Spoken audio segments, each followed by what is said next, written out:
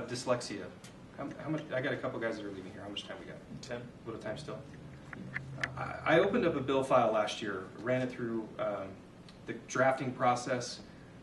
It was very, very late in the session, and the fiscal note came back on the bill too high for us to be able to do something with it as late as we were in the session. And I'm really upset by that because I don't suffer from dyslexia. I don't know anybody. Nobody in my family has dyslexia, but I received such an outcry from the public, especially parents that have children with dyslexia, that I felt genuinely bad that we couldn't get it through in time. So it's obviously going to be a different story this year. We've already got a drafted piece of legislation. We know how much it's going to cost. We'll be early in the game, which means that we can tag those funds early enough that we won't be stuck at the end of the road with no money. So the concept of this bill, we don't do today in Utah, we have very little as it relates to training for educators on dyslexia.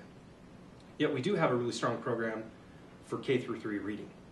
And the evidence would suggest that if you can read by the age of third grade, you have a much higher success rate coming out of third grade to the rest of your schooling. And that's why there's been a focus on K through 3 reading in our state. Yet we sometimes run into problems where you have this small percentage of kids, 2 to 5% with as many estimates as we can, that literally look at the word and they can't put it together, right? That's what dyslexia is. It's just an inability to comprehend the word. And there are varying levels, right? It starts, sometimes it's mild, sometimes it's more severe, sometimes they grow out of it, sometimes they don't. But what I've heard from the parent community as it relates to this is the schools are not even notifying us if they find it. And what I hear from the educator community is we don't know how to find it. And we do have these great IEPs that can direct us to help a student that may be struggling to read, but we don't necessarily know if it's dyslexia. We don't know how to fix it. And so what this legislation attempts to do, and we're one of the first states in the U.S. to do it, is to say we need to provide specific guidance to teachers and more importantly to reading coordinators on what dyslexia is, on what the warning signs are, and a notification requirement from the school to the parent that, hey, your child might have dyslexia. We encourage you to evaluate resources and how to fix this. I don't believe that it is a school's job to fix I hate to use this word because I don't think it's true, a medical condition. I don't think that's the school's job. But I think as a parent, if my child is in school all day and they notice certain signs that they've been trained to notice, if they will just notify me as a parent that my child might have one of these things, and here are some remedial things you can do, that empowers me as a parent to take care of my child. That's what the legislation attempts to do. Thoughts? So, this is going to be popular, but I'll say it anyway. If my child is coming home from school, and disclaimer, we homeschool, and so they're coming home from the kitchen. But if they were in public school and they came home and they're through third grade and can't read, right? I'm going to take some initiative to try to find out what is going on with that child, right?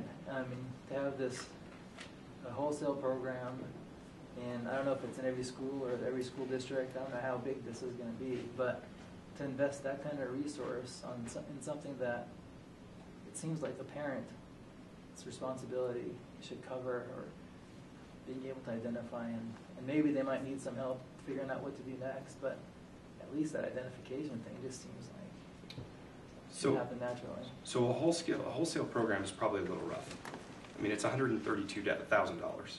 So it's not a monolithic program, and the intent is to teach the reading coordinators in the school what to look for. They're already doing it. So when a teacher says this child's not reading right, we need to have the reading specialist talk to them. When the reading specialists are not trained in any of these things, right? So they see a child that's struggling, and they're very good. This isn't a criticism of them, right? Sure.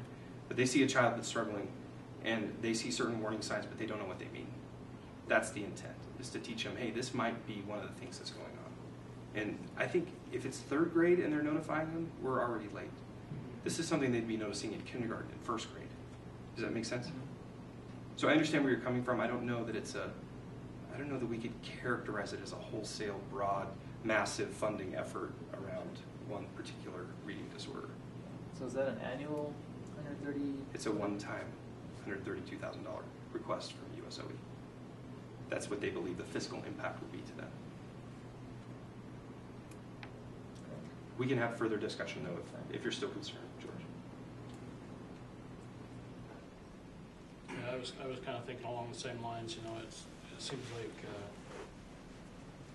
you know, if you're looking at kindergarten through third grade, there would be a point where, you know, the teacher or the aides or whoever's helping should be able to identify, you know, okay, there's a problem, and be able to notify the parents through parent-teacher conference or whatever. But so yeah, it's one of those deals that you really have to kind of think about.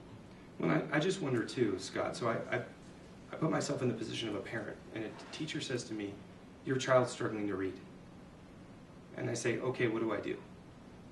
And they say, "Well, we don't really know, but your child's struggling to read." Right. There's not an empowerment there. It's just, okay, so do I read with them for hours on end? Yes, you do. Okay, so I read with them on hour. They're still not getting it. Yeah. Now what do I do? As a parent, I want to take responsibility for my child. I absolutely do.